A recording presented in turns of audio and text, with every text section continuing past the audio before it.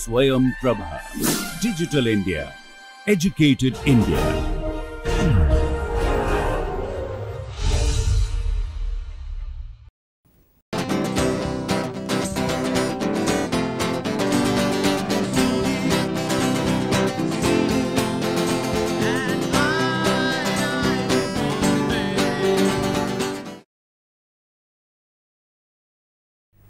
Welcome to lecture 5 on measure and integration.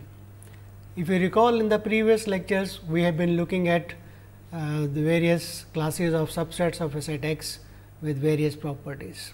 We looked at what is an algebra, what is a sigma algebra and a monotone class. Today we will start looking at functions defined on classes of subsets of a set X. We will look at first what is called set functions, and then we will look at a very important example of a step function, namely the length function. So, let us start defining with what are called set functions. Let us start with C, a class of subsets of a set X. Any function mu, so this is a Greek symbol called mu. So, a function mu defined on the class of subsets C of a set X and taking non-negative extended real valued functions. So, this interval 0 plus infinity both included denotes the set of all non-negative extended real numbers. So, a function mu defined on this collection C of subsets of a set X taking values in non-negative extended real numbers is going to be called a set function. So, it is a function whose domain is a collection of sets. That is why it is called a set function. Next, we will be looking at some special properties of we will be analyzing such functions. So, let us define a set function mu, of course, where C is a collection of subsets of a set X and 0 to plus infinity the non-negative extended real numbers. So, a set function mu is said to be monotone if it has the following property, namely for any two sets A and B in C, mu of A is less than or equal to mu of B whenever A is a subset of B. So, it is some kind of a monotone property that whenever A is a subset of B and both are in the collection C, we want that mu of A should be less than or equal to mu of B. So, this is called the monotone property. The next, we look at what is called finite additivity property of a set function mu. So, a set function mu is said to be finitely additive. So, I am emphasizing the point finitely and additive if it has the following properties, that mu of union of sets A I equal to 1 to n. So, given any finite collection of sets A 1, A 2, A n in C, we want mu of the union of these sets is equal to mu of A i's. Of course, this will be whenever A 1, A 2, A n, this is a finite collection of sets in C, such that their union also belongs to C, for otherwise this number on the left hand side of this equation will not be defined, and we want further these sets are pairwise disjoint. So, A I intersection A j is empty for I not equal to j. So, once again let us see what is finite additivity. Finite additivity means for any finite collection of sets in C, A 1, A 2, A n in C, such that their union is also an element in C and these sets are pairwise disjoint. For any such finite collection of sets, we want that mu of the union is equal to summation of mu of the individual A i's.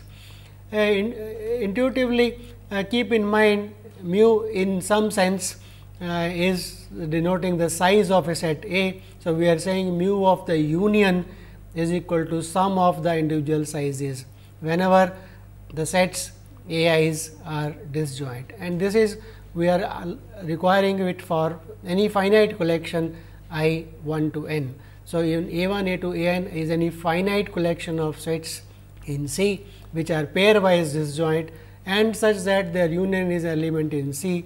We want mu of the union is equal to summation of mu of the individual A i's. So, such a property is called finite additivity property of mu, or one says mu is finitely additive. We can extend a generalization of this definition. We will say mu is countably additive.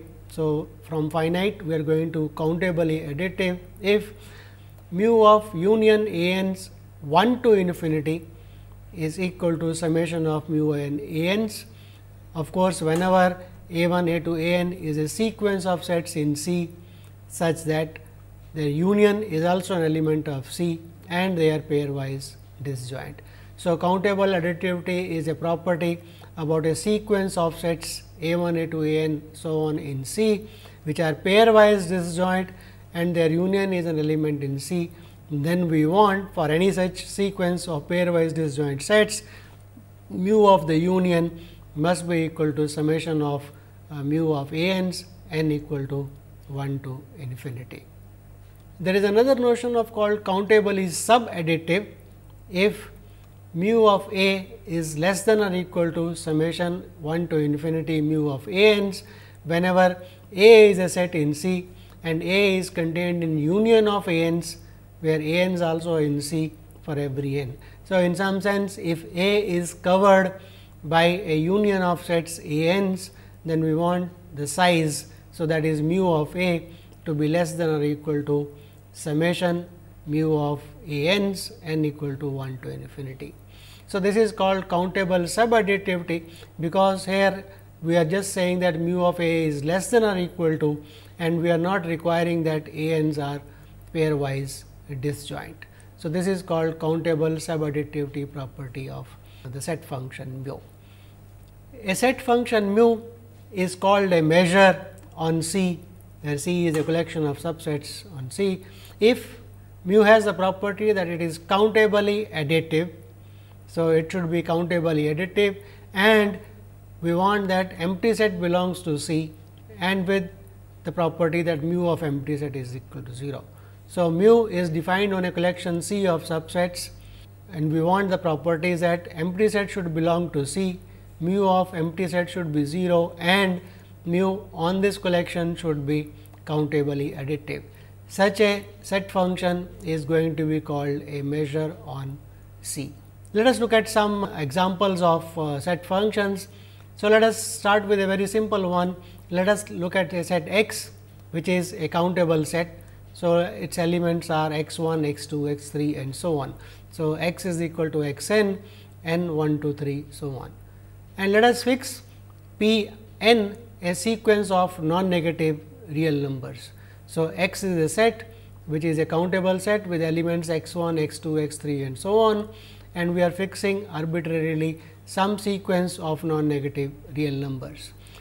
So, let us define for any set A contained in X, for any subset A contained in X, let us define mu of the empty set to be equal to 0, and for the set A, if it is non-empty, let us define mu of A to be equal to summation over those p i's such that x I belongs to A.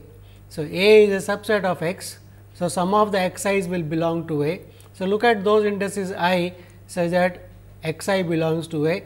Pick up those p i's from this given sequence P n and add them up, and that is called mu of A. So, mu of A is defined as summation over those p i's such that x I belongs to A. We want to check that this is a measure on the collection of all subsets of the set X. Well, that is quite obvious, because mu of empty set is defined to be equal to 0, and let us observe that mu of the singleton, if A is a singleton set, then mu of the singleton set is going to be the number p I. So, if a set A is a countable disjoint union of sets, so let us check that this mu is a measure. So, we are defining mu of A to be equal to summation p I, where I is such that p I I is such that x I belongs to A. So, mu is countably additive. So, let us take a set A. So, let us take a set A, which is union of ai's I equal to 1 to n, ai's belonging ai a subset of A, subset of where ai is any subset of x. To check that mu of A is equal to ai's belong to, and we want that ai intersection aj to be empty. So, we want this to be equal to mu of ai's I equal to 1 to infinity. Let us observe enough to check when each ai is a singleton x I. Okay. So, let us check that case first. So, what is A? A is let us when ai's are some not x I, let us because x itself is x 1, x 2, x n. So, this will be the whole space. So, let us look at the special case when say ai is equal to some x k I bigger than x k I bigger than or equal to 1. Then the set mu of A is going to be equal to summation p of k I equal to 1 to infinity, which can be written as limit n going to infinity of n going to infinity I equal to 1 to infinity p I up to n. So, sum of a series, these are non-negative numbers. So, this sum is nothing but the limit of the partial sums, okay. They are non-negative. So, there is no problem in writing it that way. So, that means mu of A is equal to limit n going to infinity of sigma I equal to 1 to n of p I. Okay. But that means, what we want to check, that it is summation of mu of each a I. So, this is limit n going to infinity of summation I equal to 1 to n mu of a I, because each one is p I p of is p of k I, sorry, this is summation p of k I. So, this is k I and this is mu of a I. So, that is equal to I equal to 1 to infinity mu of a I. So, mu of A is equal to summation mu of a i's whenever they are, whenever a I is a singleton set. If not, it is a finite set, then each finite is a union of finite sets, and then because for a non-negative series you can add it in any way you like. It is easy to check that mu of A is also equal to. So, it is easy to check that mu of A is equal to summation mu of a I equal to 1 to infinity whenever a i's are contained in X and a I intersection a j is empty. So, that says that this set function mu that we have defined is countably additive. So, this is what is called a discrete measure because it is given by a sequence, and p I is called the mass at the point x I. So, as we observed, mu of the singleton x I is equal to p I for every I, and mu of the whole space, which is equal to summation mu of the singletons that is p I. So, mu of x is equal to summation of p i's. So, obvious consequence of this is that mu of x is finite whenever this series is convergent. So, the mu is, one says this discrete measure mu is finite, that is mu of x is less than infinity, mu of the whole space is finite if and only if summation mu of p I is less than infinity. If this summation of p I is if this series p I is convergent and the sum is equal to 1, then this measure mu is called a discrete probability distribution on the set X, which is x 1, x 2, x n. A very special case which plays important role in the theory of probability and so on. X is the set of the numbers 0, 1, 2 and so on. Let us fix any number p which is between 0 and 1 and define p k to be equal to n choose k. So, this is the binomial coefficient n choose k, p to the power k 1 minus p raised to the power n minus k, k between 0 and n. This is called the binomial distribution because of this binomial coefficient appearing in the definition of p k. And it is quite easy to check that summation of these p k's is equal to 1. That is, because summation of the p k's is summation k equal to 0 to n, and this side is nothing but the sum is equal to of p plus 1 minus p raised to power n, and that is equal to 1. So, this is a distribution which plays a very important role in probability. This is a probability distribution. Supposing you have got a coin and you are tossing a coin with probability p for head appearing, then in n tosses this p k represents the probability that in n tosses you will get k heads.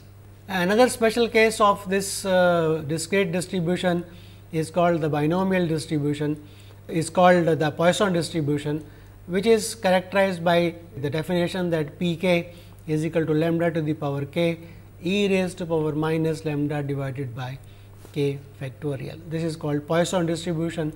This is another important distribution in the theory of probability. And finally, when we take only the finite number of points 0, 1 up to n and p k is 1 over k, then each point is given the same mass 1 over k, then this is called the uniform distribution. So, there are special cases of discrete probability distributions. Next, we give an important example of a measure which is defined on the collection of all intervals in the real line. So, to do that, let us fix our notations. So, we will denote by I the collection of all intervals on the real line. For a interval I with n points a and b, the left end point being a, the right end point being b, we will write it as I a comma b. So, a will denote the left end point and b will denote the right end point. We are not saying that this is an open interval a comma b, we are just saying that it is an interval with left end point a, right end point b, where the left or the right may or may not be, or both may or may not be included in that interval. So, it is just an interval with end points a comma a and b. Left end point is a, the right end point is b. So, on this collection of all intervals, we are going to define a function. So, for example, recall that the open interval a comma a is the empty set, and the interval 0 to plus infinity.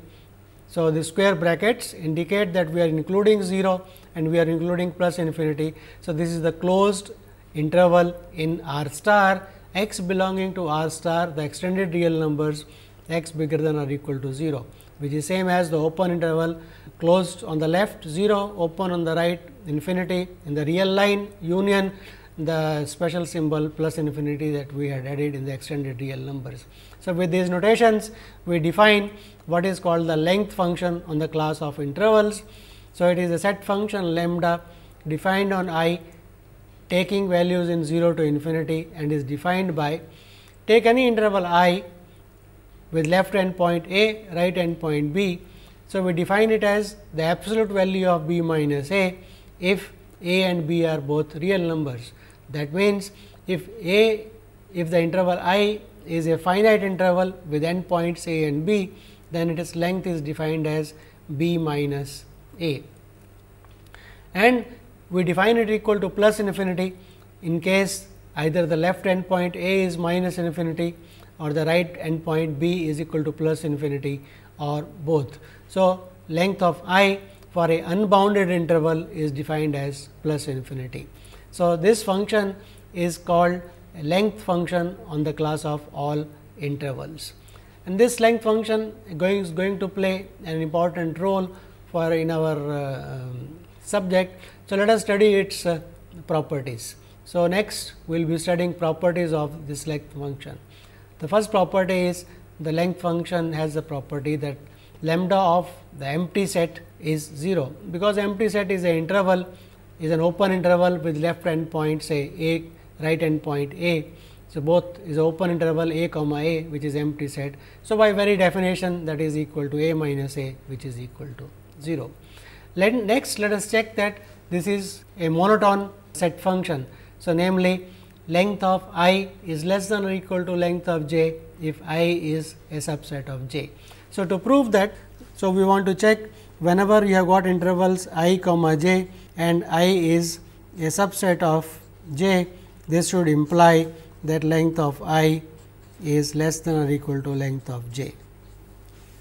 Since the intervals are defined characterized by the endpoints, so let us case 1, let us say I is say infinite, say I is equal to minus infinity to say a. Let j be equal to, now since I is a subset of j, obviously j has to start with minus infinity and it can go up to some point say c, where c is bigger than or equal to a.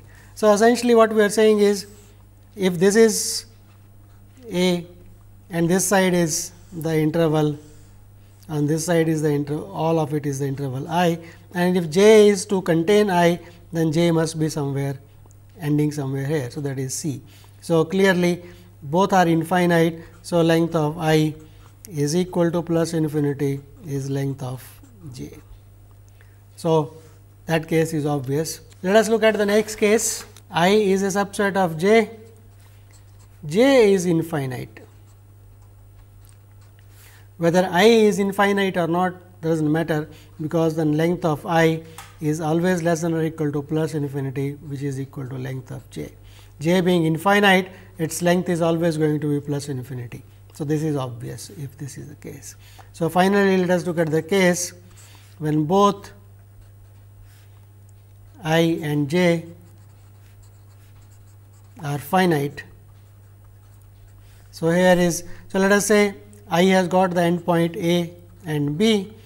Now, I is subset of j, that means the endpoints of j has to be somewhere here and has to be somewhere here.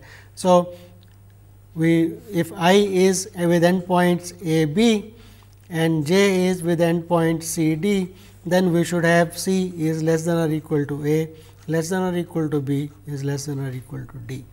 So, this implies this, and that is same as saying that d minus c is bigger than or equal to b minus a, and that is saying that the length of j is bigger than or equal to length of I. So, the monotone property is checked. So, the length function lambda is a monotone property, namely if I is a subset of j, whenever interval I is contained in another interval j, length of I is less than or equal to length of j. Next, let us look at another property is called finite additivity property. So, what should be finite additivity property? We want whenever a interval I is a disjoint union of some other intervals, then the length of I should be summation of length of j's. So, what we are saying, if a interval I is written as a finite union of intervals j I 1 to n, where these j i's are pairwise disjoint, then we want length of I to be equal to length of summation length of g i's. So, that is going to be called the finite additivity property. So, let us check the finite additivity property. We want to check if I is equal to union of j i's, all are intervals where j I intersection j k is empty, then that should imply length of I is equal to summation length of j i's I equal to 1 to n. So, let us assume if I is infinite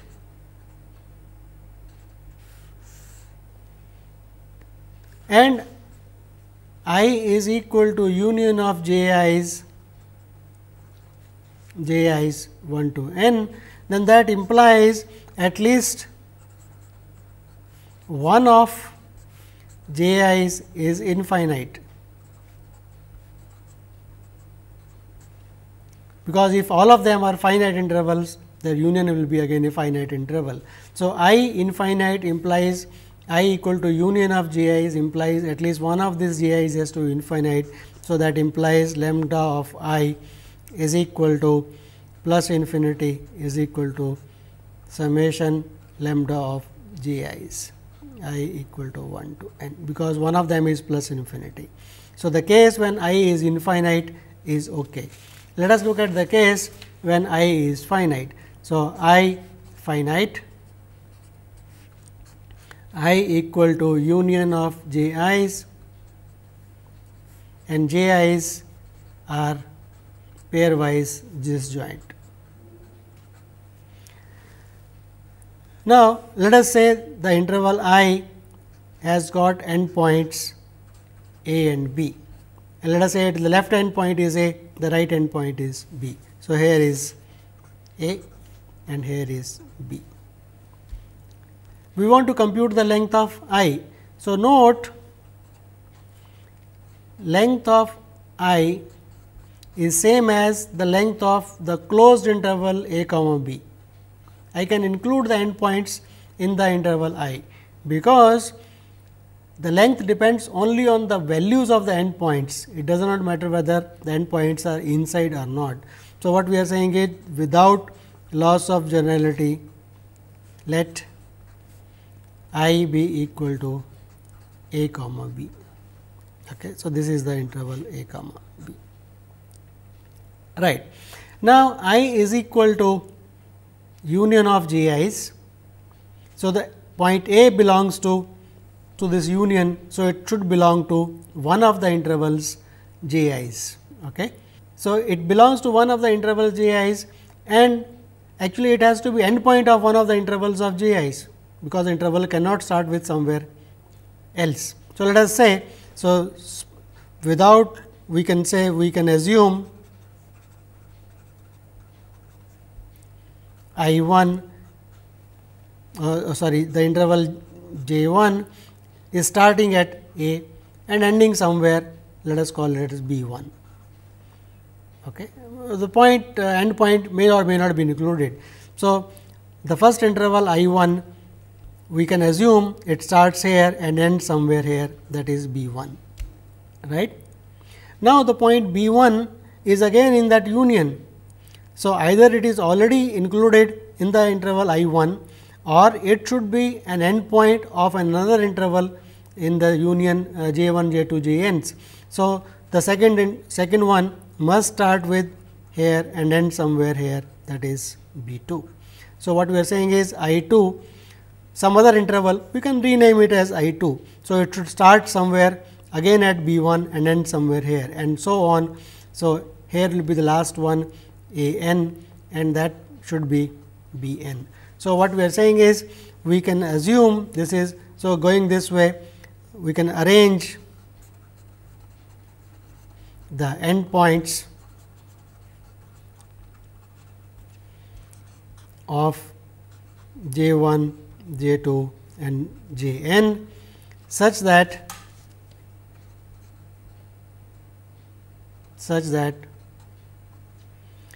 A is same as A 1 less than or equal to B 1 is equal to A 2 less than or equal to B 2 and so on. So, A n less than or equal to B n, which is equal to B. So, we can rearrange these endpoints of these intervals, because this is a union and that is a disjoint union. So, this is what is possible for us to arrange. So, that means, and that clearly says that B minus A is equal to B n minus A 1, that is equal to summation B I minus A I equal to 1 to n, adding and subtracting these terms in between, that is same as I equal to 1 to n lambda of J I. So, whenever I is a finite interval, I is equal to union of J I's, they are pairwise disjoint. We have gotten that the length of this B minus A is the length of the interval I is equal to summation length of J I's. So, that means that the length function lambda is finitely additive. So, this is the property of lambda, the length function being finitely additive, namely if an interval I is a finite union of pairwise disjoint intervals, then length of the interval I is equal to summation length of J I's. Next, let us look at another property. Supposing I is a finite interval such that I is contained in union 1 to n i's, where a finite union of the intervals, but we are not longer saying that they are disjoint.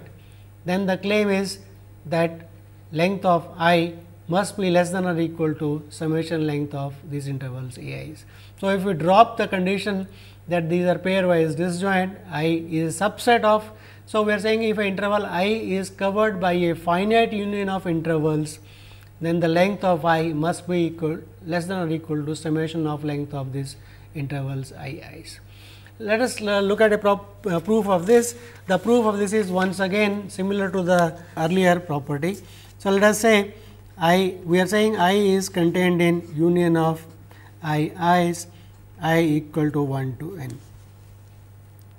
Obviously, if one of I is infinite, then clearly this implies length of I is less than or equal to summation length of i's. That is obvious, because one of these terms on the right hand side in the summation is plus infinity, which is always greater than or equal to length of I, whatever be I. So, let us suppose that each I is finite, and this is a finite union. So, that implies I is finite. So, as before, without loss of generality, assume without any loss of generality that I is equal to A comma B. So, here is once again the same picture, here is A and here is B. Now, the point A belongs to the interval I. So, this is my interval I. So, A belongs to I, that means it belongs to this union. So, it will belong to at least one of the intervals i's. Let us name any one of them which contains the point A to be I 1, and let us say the end points of that is A 1 B 1. So, the point A belongs to one of the intervals i's because it is in the union. So, it will belong to one of them, say I 1, and let us say the end points of I 1 are A 1 B 1. So, here is the end point A 1, here is the end point B 1. Now, the possibility is this B 1 is on the right side of B, right. So, one possibility is it is on the right side of B. So, either, so let us just write either B 1 is bigger than or equal to B. That means, my picture looks like here is A 1, here is A, here is B and here is B 1. Then length of I, which is equal to B minus A, is less than or equal to B 1 minus A 1, which is equal to length of I 1, and which is obviously less than or equal to summation length of i's, I equal to 1 to n. So, in the case B 1 is on the right side, we are obviously through by this case. So, what is the other possibility? Case 2. So, suppose this is the picture. So, suppose this is the picture, namely we have got A, we have got B, and here is A 1 and B 1 is on the not on the right side, but on the left side of B. So, let us take that as the picture. So, in that case the point B 1 belongs to that union. So, B 1 is in the interval A B. So, it will belong to that union. So, it belongs. So, B 1 belongs to I. So, it belongs to union. So, it will belong to one of the intervals in the II's. So, let us call that as some interval I 2. So, B 1 belongs to I 2. So, that means A 2 must start here and B 2 either it will be somewhere here or it will be on the right side. So, and if it is on the right side of it, that means what? So, let us say it is on the right side. So, here is B 2 instead of here, let us say B 2 is here. Then the length of the interval I. So, length of the interval I, which is equal to B minus A, which is B minus A, is less than or equal to B 2 minus A 1, B 2 minus A 1, which is less than or equal to B 2 minus A 2 plus B 1 minus A 1. So, B 2 minus A 1 is less than or equal to B 2 minus A 2 plus B 1, we are adding something bigger and then A 1. So, that is length of I. So, in that case length of I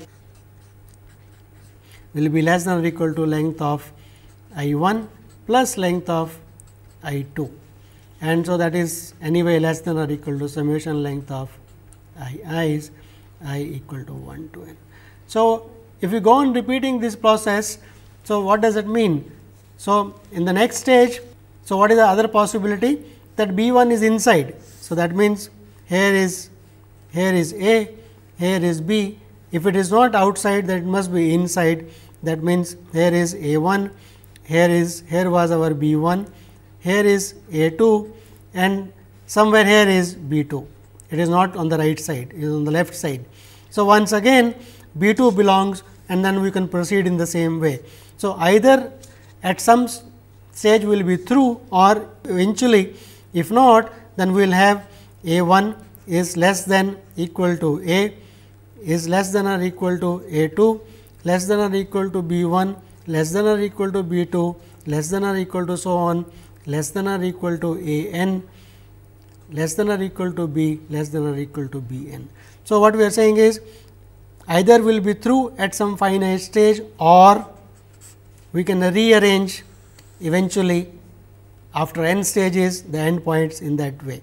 In that case again lambda of I, which is equal to B minus A. So, here is A, here is B, is less than or equal to same idea B n minus less than or equal to B n minus A 1. So, go on adding and subtracting less than or equal to B n minus A n plus B n minus 1 minus A n minus 1 and so on, and plus B 1 minus A 1, and that is equal to sigma lambda of I j, j equal to 1 to n.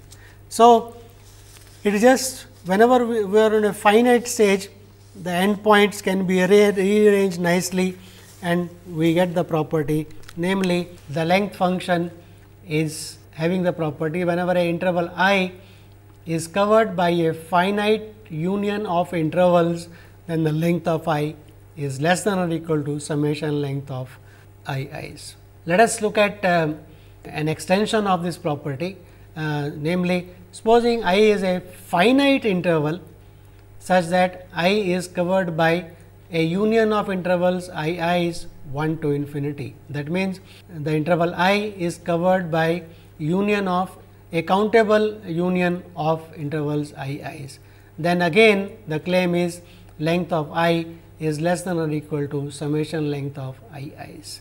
So, let us prove this property, and keep in mind here we are assuming our interval I is a finite interval. So, interval I is contained in union of intervals i's, I equal to 1 to infinity. These are intervals I finite.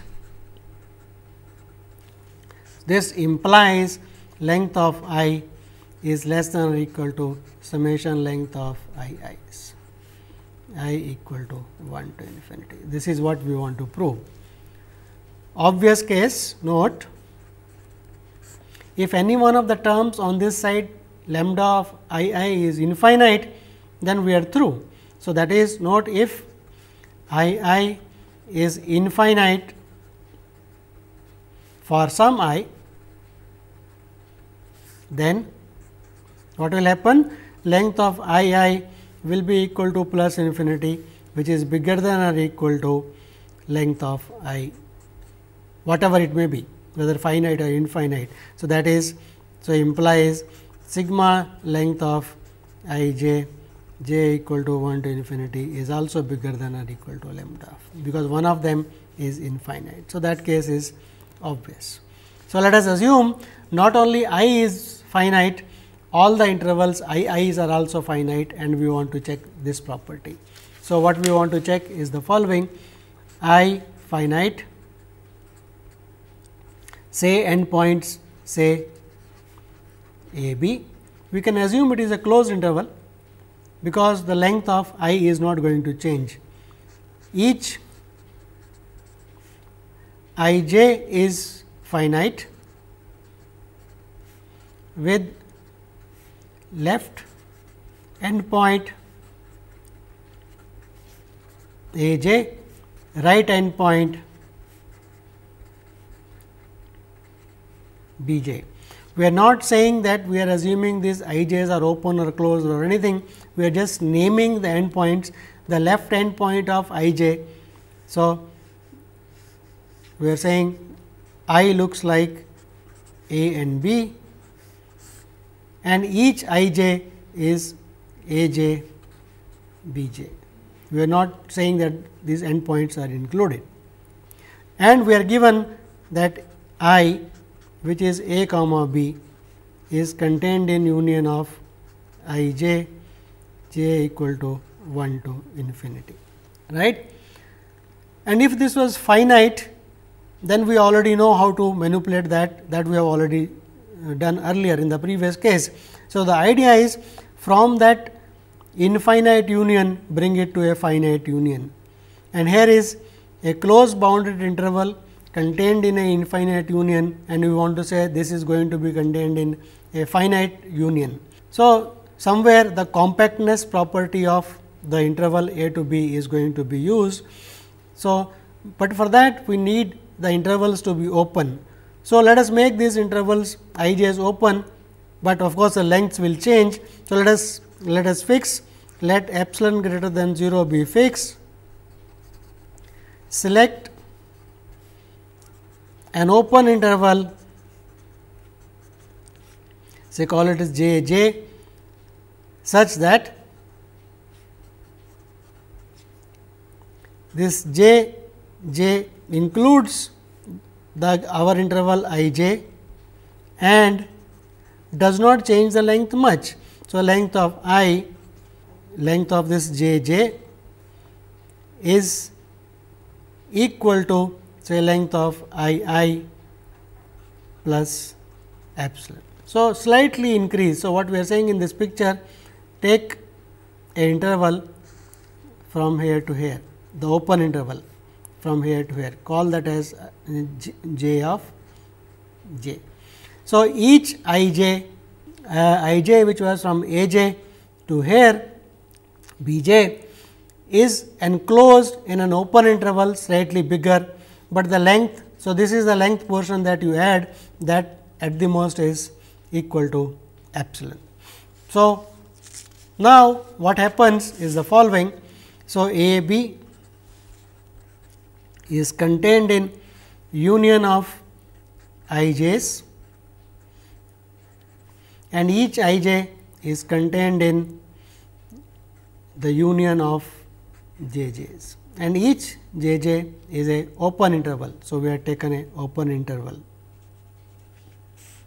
So, we have got a open cover of the closed bounded interval a b. So, implies by Heine-Borel property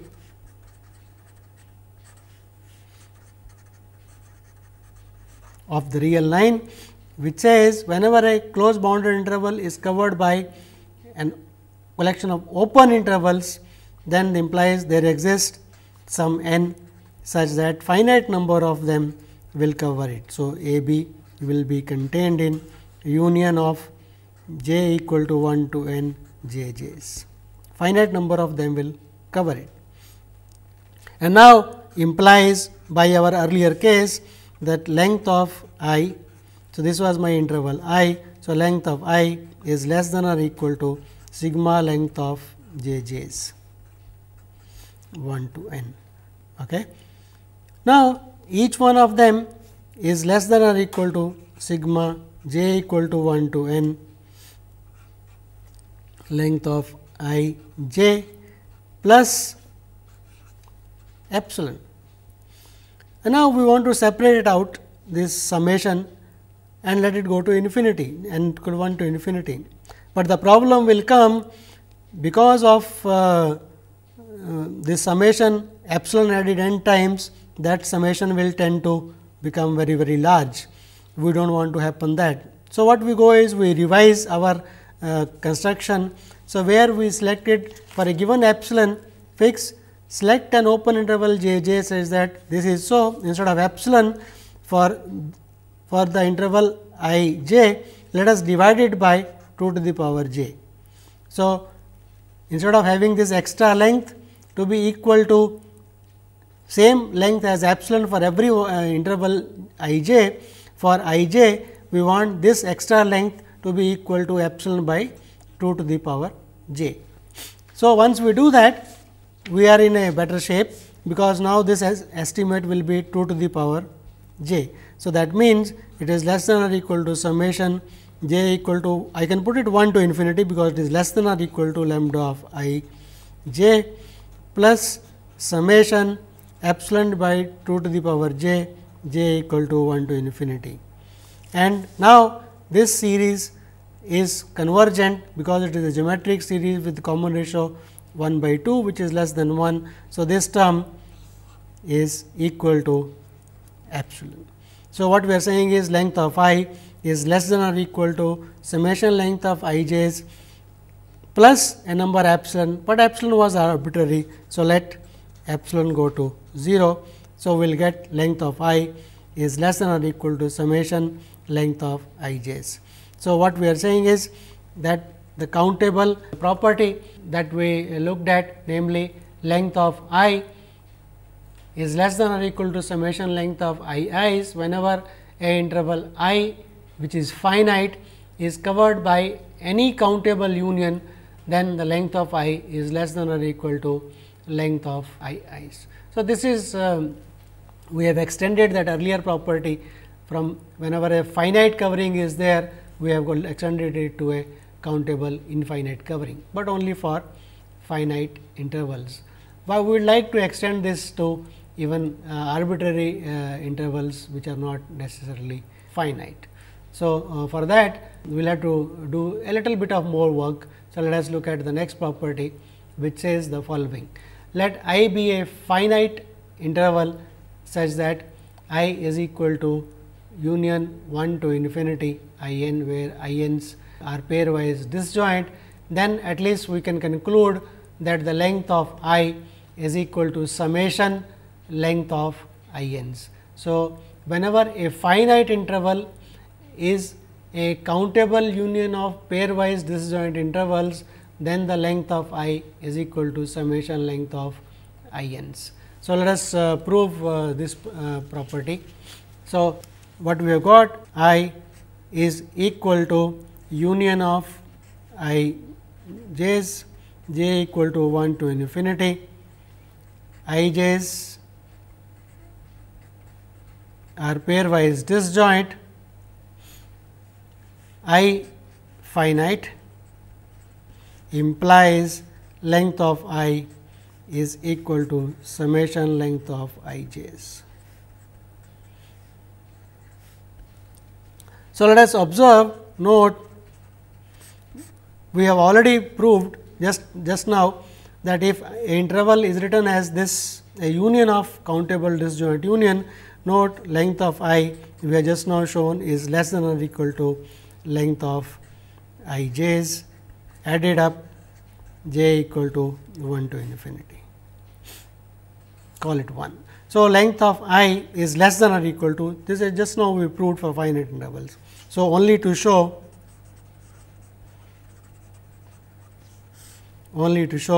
that length of I is bigger than or equal to summation j equal to 1 to infinity length of I j.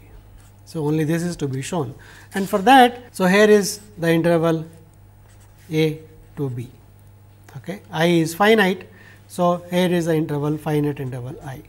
Now, look at I 1 is a subset of I. So, it should be somewhere inside. So, somewhere is A 1, somewhere is B 1. Similarly, I 2 is also inside I. So, somewhere it has to be, either it has to be A 2 here, B 2 here, or it could be here somewhere, right, and so on. So, for every n, let us consider the endpoints,